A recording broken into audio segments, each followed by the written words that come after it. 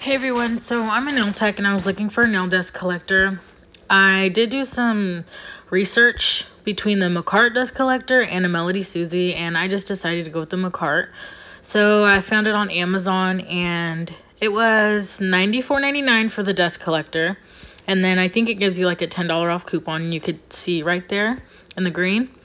And then I decided to buy 2 filters as well for $24.99. So here's my package. I think I got it pretty fast. I think like 3 days. I have Amazon Prime, so they did send it pretty fast. And this is just how they sent it packaged. It was all nice and neat. And I got the dust collector and the 2 filters.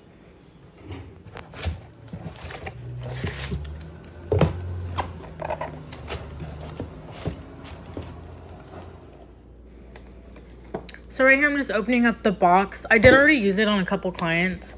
So I just want to show you guys like what came in it. So this box was for the cord that just, the cord that plugs into the dust collector. And then it also came with a little sheet of paper.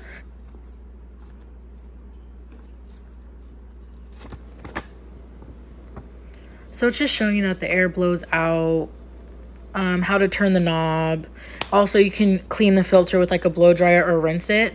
I didn't know that, so I haven't done that yet. I just bang mine in the trash and just get all the dust out, which I only had to do once so far because, like I said, I've only used it on a couple clients. So yeah, maybe next time I'll try the water or the blow dryer.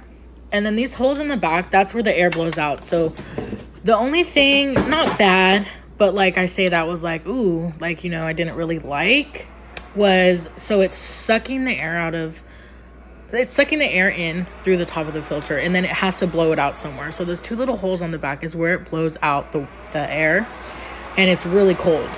Like for some reason, it's like colder than the air around us. So it kind of feels like a little AC on you. And so my clients get a little cold and I do get a little chilly. But it doesn't stay on the whole time, only when I file, so it's fine. And then I'm just gonna like compare the size like to my arm so you guys can kind of see how big it is. And then that's the plug. It's super easy. I mean, look, it's super easy. You just plug it in and there you go. And then that's the knob you're gonna turn to adjust the suction. So if I'm doing a soak off, I put it all the way to the top because I don't want none of the dust getting in my throat, in my nose, nowhere. So, but if you're probably filing the tip, you could adjust the suction to be, not as high. And it's kind of loud, not really. And then look how good it sucks, the napkin. So it has really good suction on it. And right here, I'm just showing you guys the 2 new filters, the replaceable filters. I probably won't need those for like a long time though. Okay, this is after I say about 4 clients and then like 1 soak off. And then I just banged that in the trash, literally. And then I went outside and kind of slapped it on the concrete. And look, it looks like brand new. So I will have to try to rinse it or blow dry it and see maybe that'll work better. I also got this armrest off of Amazon. Everyone loves it. Like, it's way more comfortable. And this dust collector fits perfectly under it.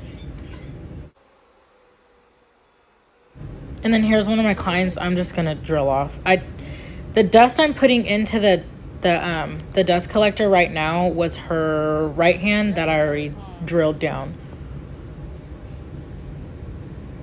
But look, it sucked it up hecka good. I just used my brush and boom. And then right here, if you pay attention to the dust, it like really, it's like vroom, like vacuuming in the dust. And there, I'm going in slow-mo for you guys so you can really see it.